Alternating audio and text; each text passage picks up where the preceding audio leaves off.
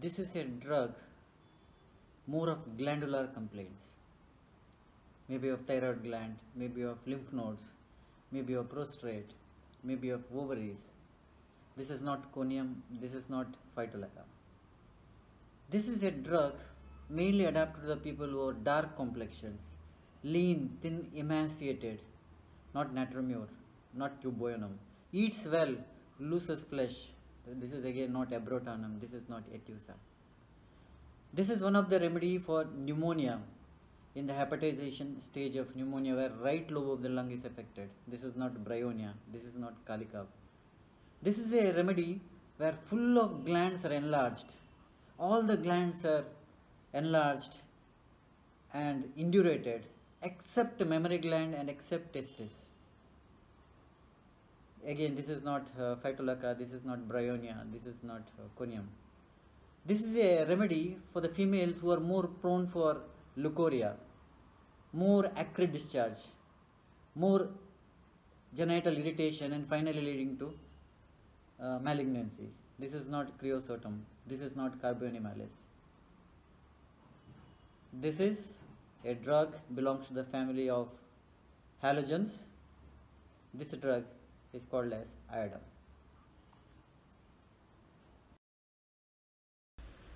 Today we will study one of the deepest and long-acting drug, one of the greatest contribution of Dr. Samuel Hahnemann for the treatment of thyroid disorders, for the people who are suffering from glandular disorders.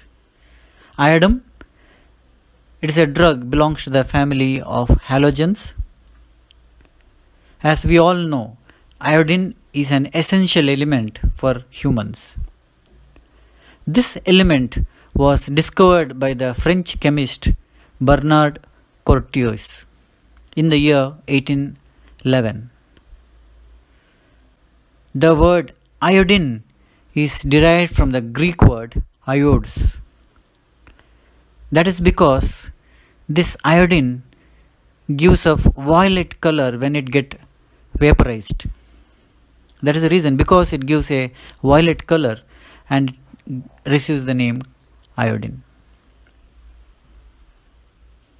This is one of the heaviest of the stable halogens.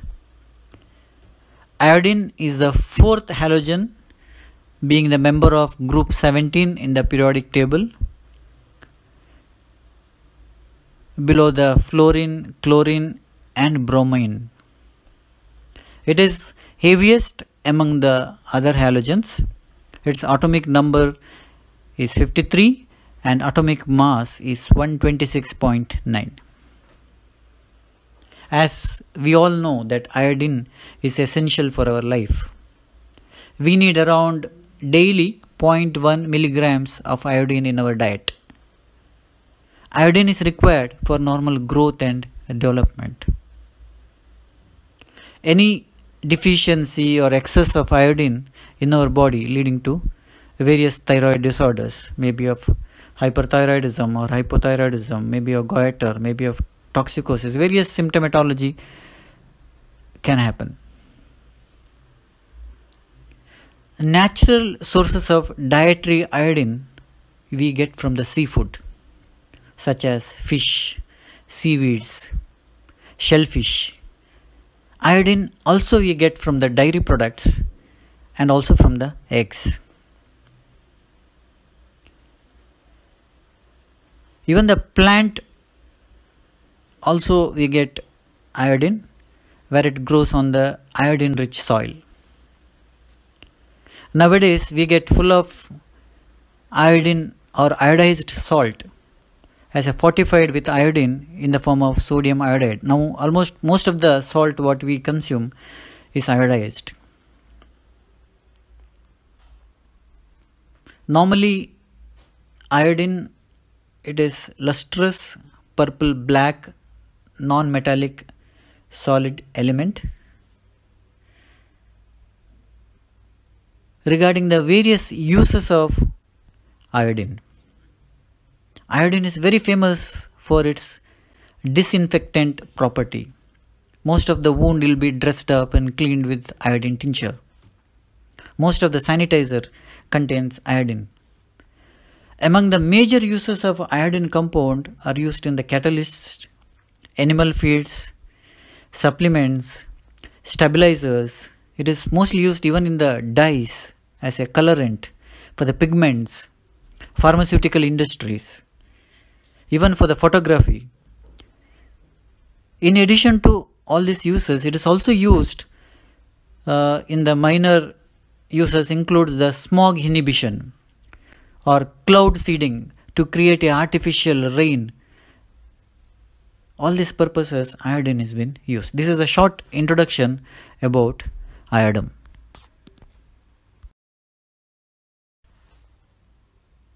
Iodine is a non-metallic element found abundantly in the seawater.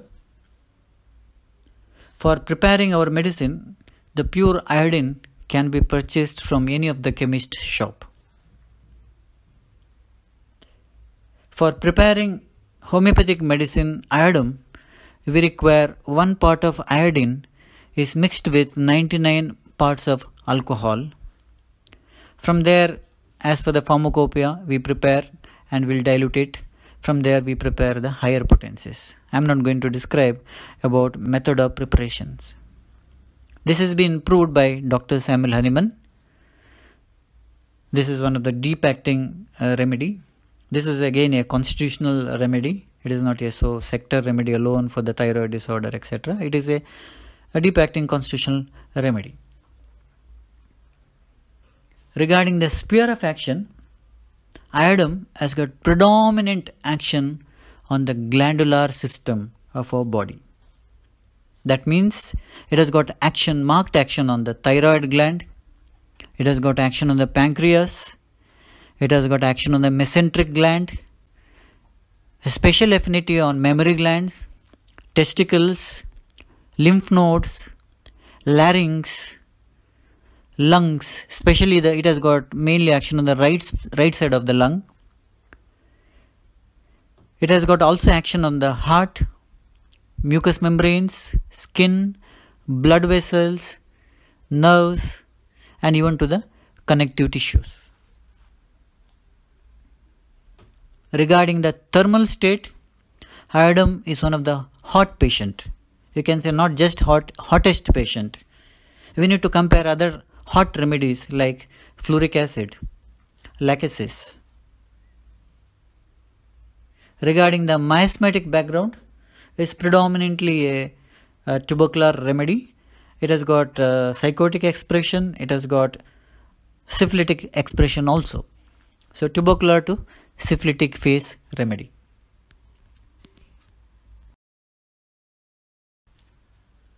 Iodine is an essential mineral commonly found in seafood.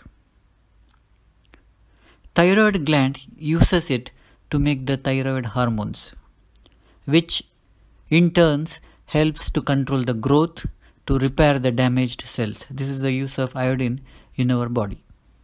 Now you can see the periodic table of elements, where you can see the halogens, where it is there in the 17th group, that is 7A, P block of periodic table of elements, where starting from fluorine, chlorine, bromium and iodine.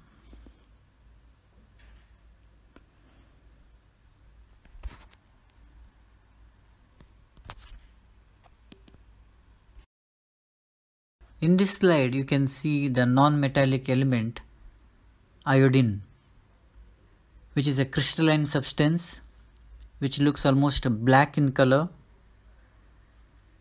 which is a solid at room temperature. It has a moderate vaporizing property. It vaporizes when it gets heated up. It vaporizes into a purple color. Because of this purple color or violet color, it got the name iodine from the Greek word. It is a black, shiny, crystalline, solid substance. When heated up, this iodine sublimes to form a purple vapor. That's what you can see in this image. This is the chemical property of iodine.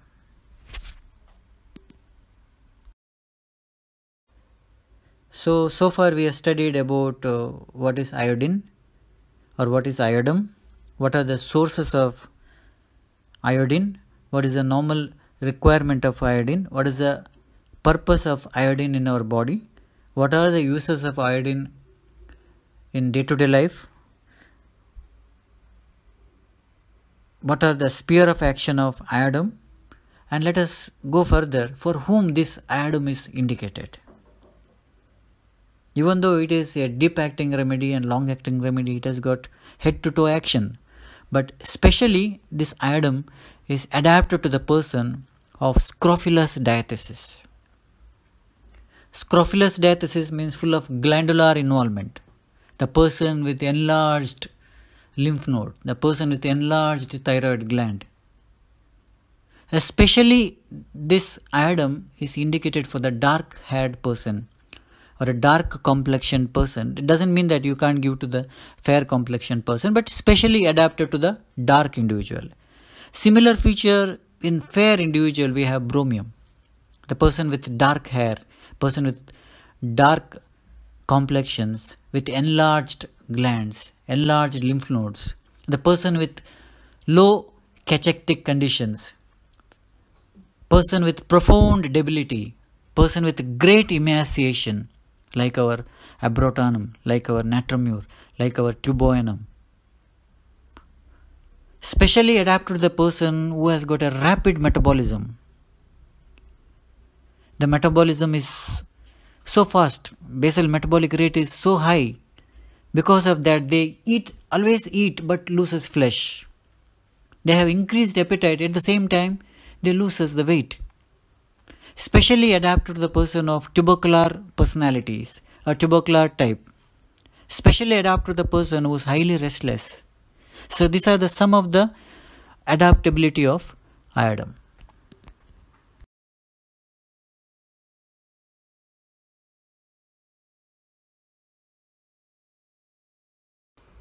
Let us quickly see some of the keynote indication of iodum.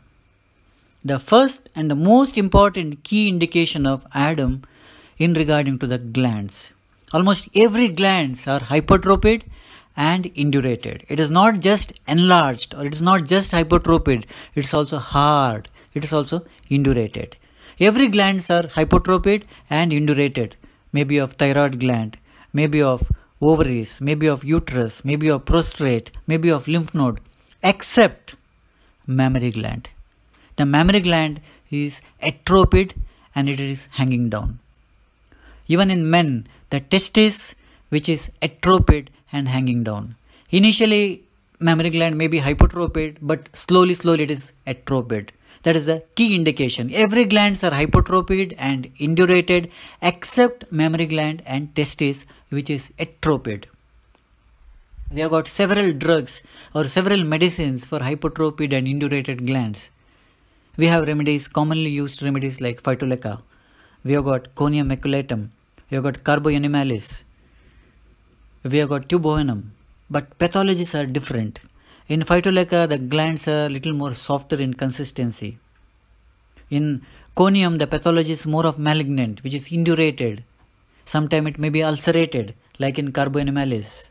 We have tuboinum, is more of inflammatory, more of infective pathology. That's how we can differentiate. But in iodum, every gland is hypertrophied and indurated except mammary gland and testis, which is dwindled or which is atrophied. Regarding the second keynote indication of iodum is regarding the hunger. You can see the image where the person is keep on eating, ravenous hunger, eats freely and well, yet loses the flesh. This is common symptoms you can see in many of the drugs. Eats well but loses flesh. Commonly used remedies like natramure, sanicula, tuboinum, abrotanum. Here it is different from natrum, it is different from sanicula, it is different from tuboinum. Here, person is very much anxious and worried if he is not eaten. It is to the level of mind. It is not only the stomach that person is hunger, even mentally the person becomes anxious, the person becomes restless when he is not eating. And almost all the complaints are relieved by eating and while eating. Feels better while eating or after eating or when the stomach is full. Anxious and worried if he does not eat. We have got many drugs better by eating, like anacardium, alumina, chelidonium, natrum carb, petroleum, phosphorus, sorinum, spongia. You need to differentiate all these drugs. It is a remedy where the person has got increased hunger, eats freely, and at the same time he loses flesh. We have to differentiate natrum and other constitutional remedies, sanicula, tuboanum.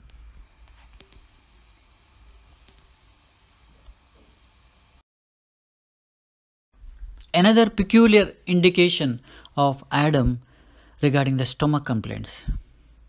Constant eructations. Person is constantly belching. Full-time belching and full-time eructation. As if every food particle is turned into a gas. As if every food particle is turned into air. Which is typically you can see in kali carb.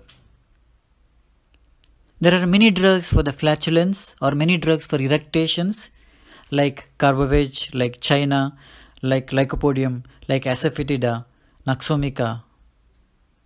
Each one has got its own peculiar concomitant to differentiate.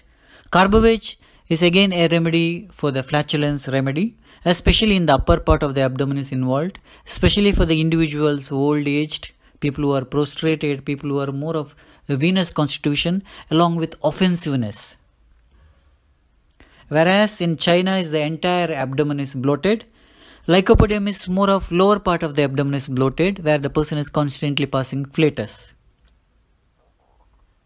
Asafoetida is again a globus symptoms, as if something is stuck in the throat. At the end, you must remember iodum is also a very important remedy for the people who have constant eructation, as if every food particle is turned into air. Another common indication of iodum is regarding the thyroid gland. It is an excellent remedy for the goiter. For the goiter, we have got many drugs, maybe of natramure, maybe of thyroidinum, maybe of calcarea fluor, maybe of tuboanum. Here, in iodum, the gland is hypertrophied, the gland is indurated, especially in dark complexioned individuals. It may be of hyperthyroidism, it may be of thyrotoxicosis. With this goiter, with this suffocation, the person feels better by eating.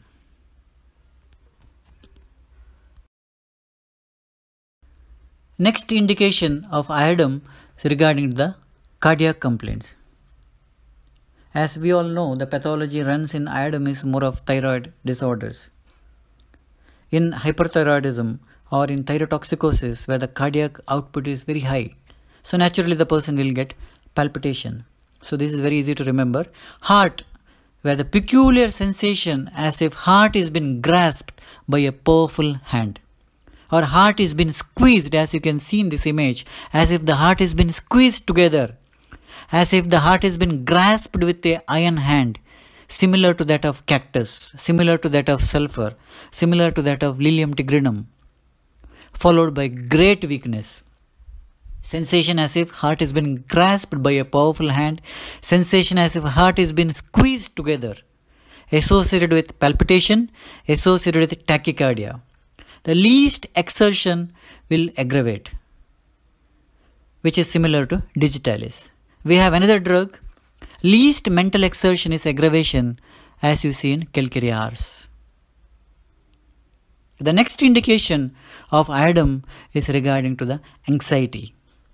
This is the less important drug given in the practice. For the anxiety means you have got many drugs. The moment a patient comes to our clinic, anxiety means we think of argentum nitricum, we think of gelsemium, we think of arsenic alb, we think of silesia, sometimes we think of lycopodium, but very less or very much ignored is iodum. Here the person is constantly anxious, both at the level of mind and body. He becomes very restless with anxiety. It seems also that the state of anxiety is attended with a thrill that goes throughout his frame unless he removes it by movement. That anxiety which remains both at the level of mind and body, which is only better by moving around. Anxiety is better by movement. The anxiety comes when he is trying to keep still. The more he tries to keep still, the more anxious state he becomes. While attempting to keep still, he is overwhelmed with impulses. He gets a sudden impulse to tear things because of this anxiety, which is a peculiar indication of Iodum. Anxiety at the level of mind and body with restlessness and feels better by movement. If he is not moving around, he becomes highly gloomy, he becomes moody, he may get impulse, he may get suicidal thoughts. All those things may come with this anxiety. Only better by motion. Another peculiar indication of Iodum is regarding the restlessness, which is again the most neglected symptom of Iodum. He is so restless that he must keep himself busy, must do some or the other things, must keep in a constant movement, or else he will go insane, or else he become despondent, or else he become impulsive. You can see that image, whether how restless he is. For the restlessness, we have got many drugs. Commonly triad of restless, we all know that aconite, arsenic alb, rustox. Very often the moment restlessness means we used to think of these remedies only, aconite, arsenic alb or rustox. Aconite for the mental restlessness, rustox for the physical restlessness, arsenic alb for both the mental and physical restlessness.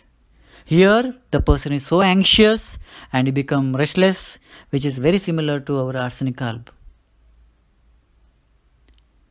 Another indication of Iodum regarding the impulsiveness.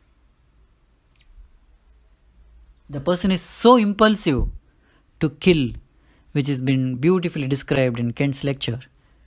Person is so impulsive to run, as described by a clerk. It is not because of anger. It is not because of any sense of justice or injustice, but without any cause. The person gets sudden impulsive to kill, impulse to jump, impulse to run without any cause. We have got many drugs for impulsiveness. Hapasulf, beautifully described in many of the textbooks. A barber gets a sudden impulse to cut the throat of a customer. We have got impulsive remedies, Naxomica, highly impulsive. We have got arsenic alb, is again impulsive. Here, anxiety, restlessness and impulsiveness to tear the things. So you need to differentiate Ars, you need to differentiate Rustox, you need to differentiate Naxomica for all this symptomatology, which comes very closely together.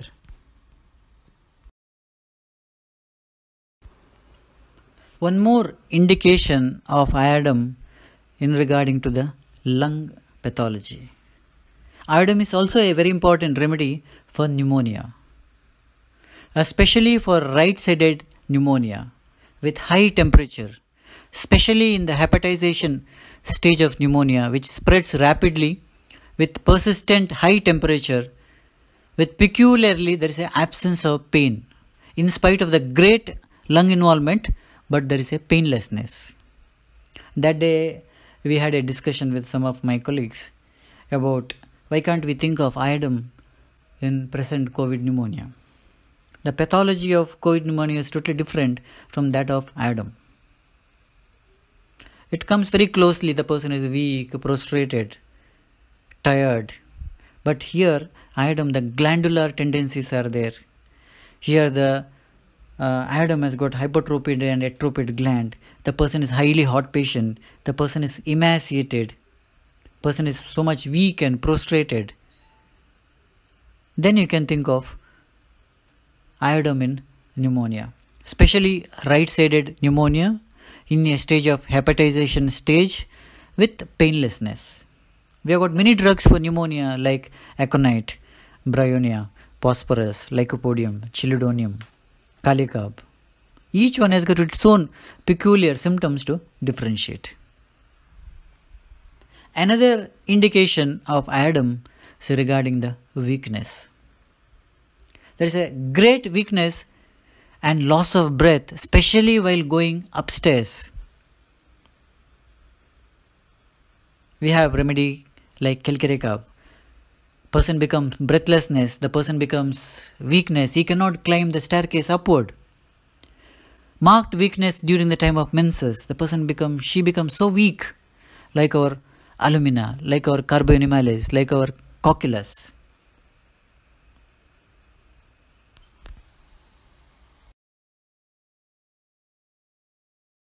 Regarding the last symptom we said about marked weakness, especially while climbing staircase, which is very similar to calcaricab. We need to compare other drugs. Weakness while descending staircase. The remedies like borax, the remedies like bryonia, the remedies like stanometallicum. They can climb upward, but they cannot climb downwards. Stanometallicum. In iodum, the person cannot climb upward. The person becomes weak and prostrated like our calcaricab. So coming back to the next indication of iodum regarding the ovaritis, inflammation of the ovaries. There is a severe pain, especially on the right side, lower abdomen, with a wedge-like pain from the ovary to the uterus. A right-sided ovarian pain from the ovary, which is extending to the uterus. We have remedies like Apis mellifica. We have got remedies like belladonna. We have got remedies like lachesis. Another indication of iodum is regarding the leucorrhea. Leucorrhea, which is highly acrid, corrosive and staining, which corrodes the linen, most abundant at time of menses. We have got many drugs for leucorrheas, like we have got remedy like pulsatilla, we have got borax, we have got creosotum, we have got ovatosta. There are many drugs, but peculiarity of iodum in a female who is dark complexioned, in a female who is lean, thin, emaciated, in a female who is having a glandular pathology, in a female who has got full hypertrophied gland with atrophy of the mammary gland, with acrid, corrosive and staining leucorrhea which corrodes the linen, then definitely you must think iodum. Another indication of iodum regarding the constipation. Now we may be thinking, constipation you have got A to Z drugs, but peculiarity of iodum constipation with ineffectual urging like our naxomica, which is relieved by drinking cold milk. Constipation which is relieved by drinking cold milk, which is iodum is the remedy. In graphitis, again a remedy which is relieved by warmth milk. Here which is relieved by cold milk. Iodum is also indicated for croup or croupy cough, membranous hoarse dry cough with wheezing and with peculiar sawing type of respiration as we see in spongia. Child will grasp the larynx. Face will turn pale and cold, especially in fleshy children. Child will have a croupy cough or membranous dry cough with a saw-like sensation like our spongia, where the child will be grasping the throat, a kind of irritation in the throat. Every cold which extends downwards from the head to the throat to the bronchi, especially in children who are lean, thin, emaciated with full of glandular pathology, you can think of iodum. And you need to differentiate spongia. Spongia is also again a glandular remedy. Spongia has got more of dryness, more of dry cough, especially aggravation after a sweet. Here no such modality. It is more of membranous, dry, croupy cough, where the child will be grasping the throat with a kind of irritation, and every time the cold settles from the head to the throat to the bronchi, then you can think of iodum. Iodum is also one of the very important remedy for cancerous condition of cervix. Cancerous and degeneration of the cervix with severe cutting type of pain in the abdomen and also along with that hemorrhage from the stool. For the cancer of cervix, we have got many drugs like creosotum, we have got mercurius, we have got nitric acid. You need to differentiate each drug based on the other concomitant symptom. Iodum also a remedy for the females who are lean, thin, emaciated with induration of mammary gland, with tendency for malignancy, with corrosive leukorrhea, with cancerous tendency. You can think of iodum. Iodum is also a remedy for rheumatic complaints. Rheumatism of nape of the neck, rheumatism of upper extremities, with cold hands and feet. Rheumatic pain, especially at the night time, you need to differentiate other rheumatic remedies like Rustox, like our rhododendron, like our ruta. So it has got other concomitant features where you can very easily differentiate this remedy from other drugs. Another indication of iodum, which is a very peculiar symptom, while passing flatus, sensation as if a stool would also pass. While passing flatus, there is a sensation as if there is an involuntary stool, which is something very difficult condition.